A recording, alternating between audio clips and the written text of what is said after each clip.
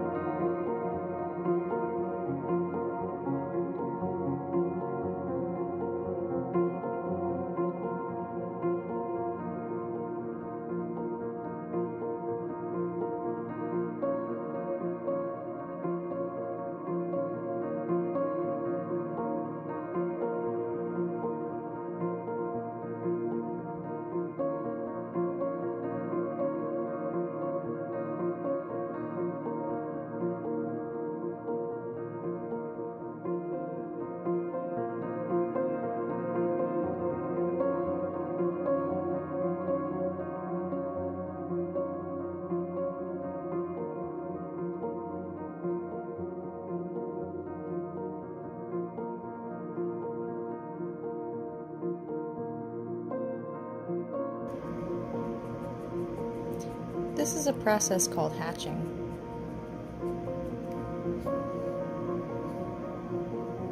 Hatching allows you to make value without shading. Just putting little tiny lines next to each other in a very particular sort of pattern in order to get some shading in there.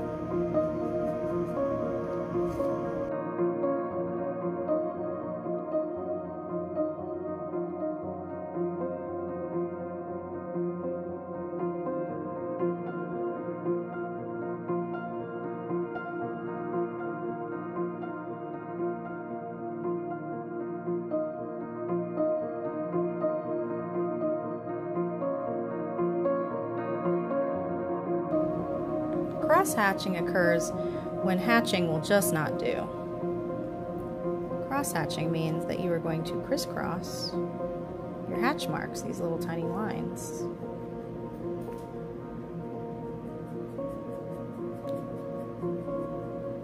This is a lively way to create value. But sometimes it's just not good enough. You do need to just color in. There's certain times when you can't color in, but when you can, why not? Even though I'm a fan of using pens so that I don't get too picky and keep erasing, I do love to add a little bit of shading on top of my marker drawing. I feel like it gives a little bit more depth to add these layers. So that's something that you might want to consider doing, especially if your hatching isn't perfect. And of course it's not going to be. I have to add in something to make my reference to water. So I am going to add some little streams of water, maybe some bubbles going away from him.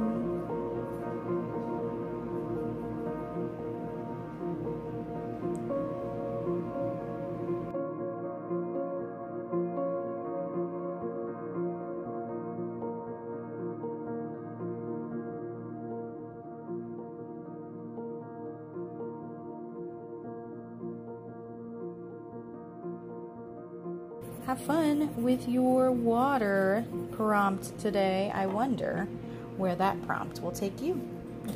Have a great day. Bye.